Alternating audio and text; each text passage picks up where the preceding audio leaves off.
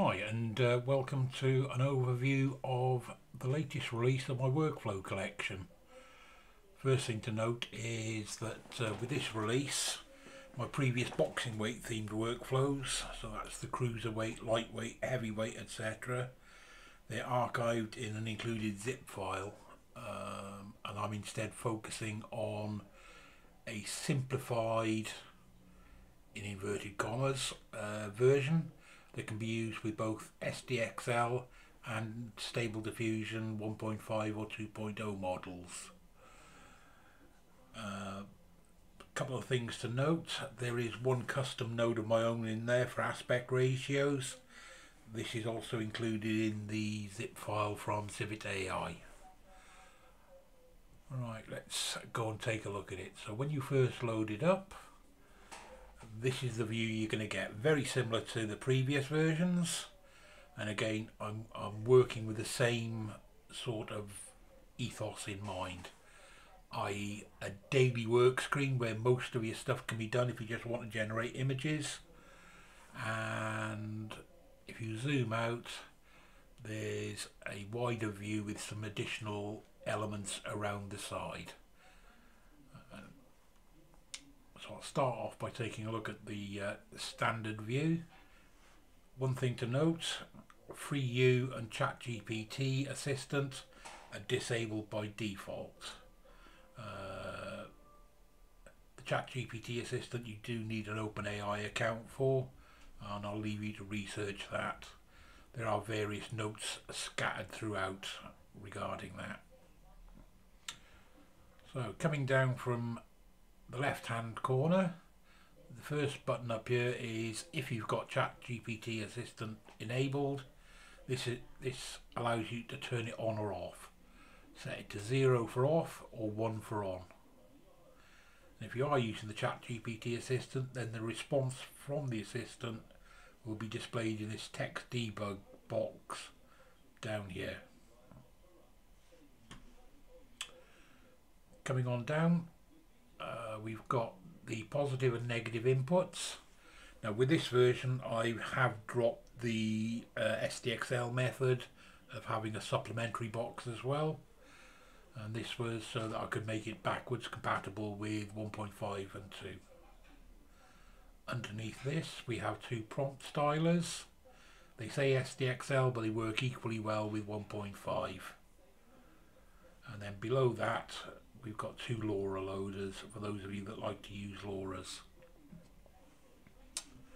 Coming down the next column, we start off with the two checkpoint loaders that are used in the two different samplers.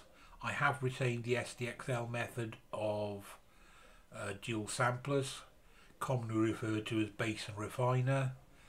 I however prefer to think of it just as sampler 1 and sampler 2. You can use the same model for both, you can use different models, you could use an SDXL model and an SDXL refiner model in the second, entirely up to you. Down below the checkpoint loaders we've got the VAE loader if you don't want to use the baked in VAEs, and below that we've got the VAE selector. So to use the baked in VAE, set it to 1. If you want to use a standalone VAE, set it to 2. Down below this we have an aspect ratio selector for the image size. This is a custom node and it's included in the zip file. Just extract it and save the Winstons folder inside ComfyUI custom nodes. We then have the total number of steps and the number of those steps that will be done on the sampler 1 or using model 1. I've left it at, I like to use about 80%. That seems to work nicely for me. Again, you can play with this and use whatever figures you like. Below that is the CFG, and then the global seed from the Inspire pack. What this does is this synchronizes all the seeds in any samplers to be the same value. So rather than changing it in the sampler, you set it down here whether you want to randomize it, fix it, increment, decrement, etc. Across the top here, these are the only collapse nodes because there's nothing really to adjust in them. These are the various VAT decoders, encoders, upscalers, etc. I'll come on to the upscaling in a minute. We have sampler 1, which is traditionally referred to as the base model, and again next to that sampler 2. And within here you can set your sampler names, schedule names, etc.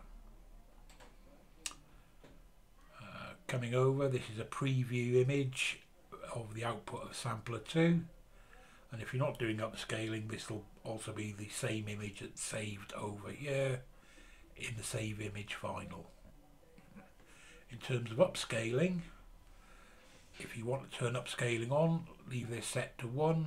If you want to turn it off for any reason, set it to 2. The sampler for the upscaling, again, same thing. You can set the sampler names to be the same as the main 2 samplers, or set it to something different. I typically leave the denoise at 0.25. One thing to note over here is I do use a 2 upscale model method. I like to use a 1 times upscaler as the first pass, just to clean the image up a bit, and then I use a 4 times upscaler for the second one. And down in the notes box there are links to the files that I use. Again, feel free to choose your own. The next box here links back into the downscale box at the top, and that's to set the overall upscale factor. If that wasn't here, you'd end up with always with a 4 times image. I'm only running a 1080 Ti, and it does struggle a bit once I start going above 2 times on SDXL models or 4 times on Stable Diffusion 1.5 models. And then if I go into the zoomed out view, so there's the view we were just looking at, the green section. Over to the left, we've got a whole series of stylers from the Mile High pack. There is a link down below here on where to get that if you don't have it.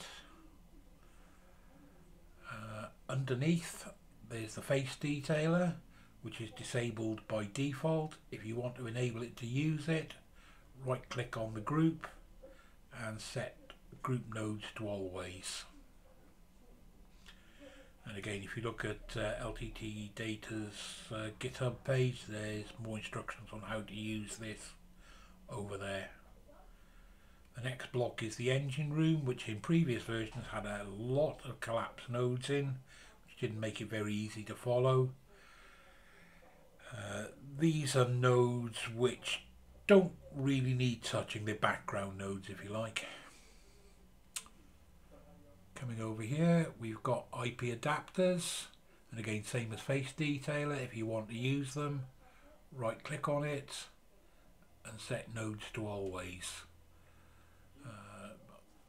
As the subtitle says there, poor man's instant LORA, so you can load some images in and Ipadaptors will do its magic and pick up the styles and everything else.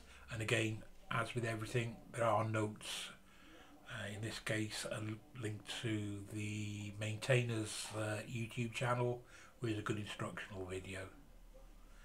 And then finally, the final module is a ControlNet module, and once again, if you want to enable it, set it there and choose your various options. So this is a very, well, this is a relatively basic workflow, and I think the main advantage is it's relatively logically laid out. Hope you enjoy using it.